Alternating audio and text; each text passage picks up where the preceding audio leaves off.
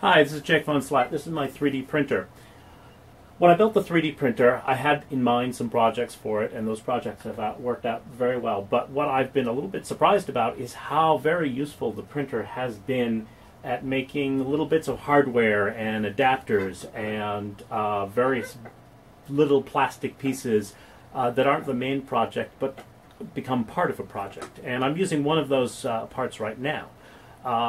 Very often when I'm filming in the workshop, I'll use a tripod to hold the camera, and I find I'm always tripping over it. And I realized I had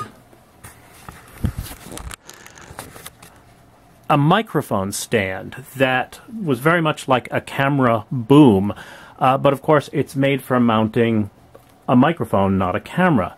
So this is where the 3D printer comes in. What I did was I designed and printed this little piece. It basically looks like a microphone body and then has a 1/4 screw coming out of the top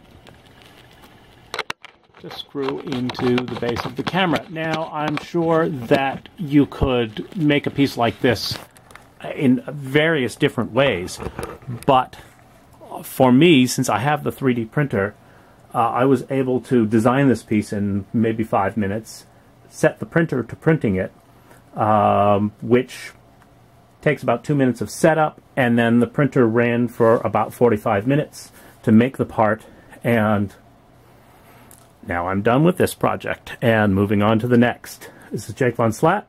See you next time.